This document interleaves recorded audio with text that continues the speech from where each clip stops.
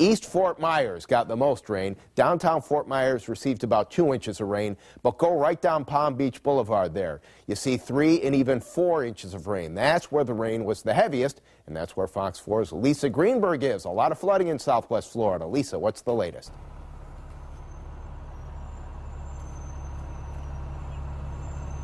Hey there, Jim. The rain has finally stopped. It's no longer drizzling out here, but the waters are still strong, of course. We're out at Palm Beach Boulevard near Royalston, and if you take a look at where I'm standing, you can see I'm in about a foot of water here, maybe even more than that. I'm starting to feel it inside of my boots, actually. But believe it or not, cars have been driving through this area, and it's even worse out here on the roadway. If you take a look down there, you can see there's a tow truck that's been kind of driving back and forth through here, getting trucks out of the water that have gotten stuck, and there's emergency crews down at the end keeping the road blocked off, keeping you from going into those deeper floodwaters, which are even further down Palm Beach Boulevard. Now we're going to roll to some of that video so you can get a better look at what's going on here, get a better picture of what we're dealing with. The floodwaters out here, it's not really a new thing. If the rain isn't too bad, the water can drain right into the Caloosahatchee River, but if it rains this much and this steadily, the water just can't drain quick enough, and that's when we get that buildup of floodwaters like we're seeing here. Again, the roads are blocked off here, so if you're needing to drive through this area, you may want to take an alternate route.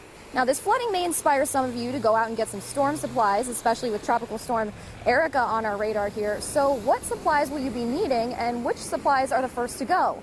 Check it out. For new Floridians like Valerie and Jesse Silva, hurricane season can seem daunting. We're just trying to figure out kind of what to do because we haven't done this before. They just moved here 10 days ago and are used to those California earthquakes. I think hurricanes are slightly more scary. There's no earthquake insurance, and flood insurance is really expensive here. So when it comes to preparing for storms like Erika, Jesse turned it around on me since I grew up here in Southwest Florida. Preparations are a little bit different. You should tell me what I should do to prepare.